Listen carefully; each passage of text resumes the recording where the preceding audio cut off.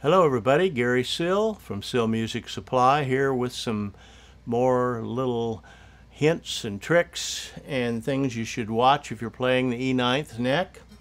As a beginner, you should probably be concerned with the left hand, the bar. That's the emotional part of playing steel. The picking picks the strings, but this determines the emotion and determines a lot your tone in both hands basically. But on your left hand, you want to make sure that you've got control of the bar.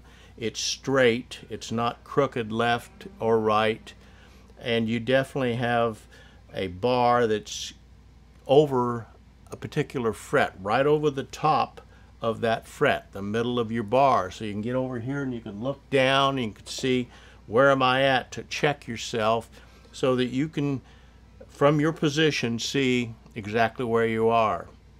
The other question is, how much pressure do you put on that bar? Do you push way down and detune the steel? Listen to this.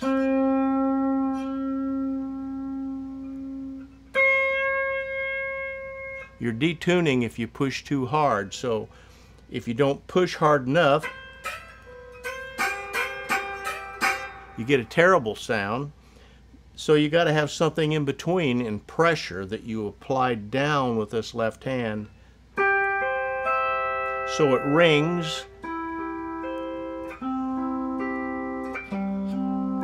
and it's still in tune. So we'll go into the next part on another video of what strings should you pick after you've got this bar all straight. And where do we determine where we want to put the bar? That's in the next video after this one. So thank you very much, and let's get the bar straight. See you later.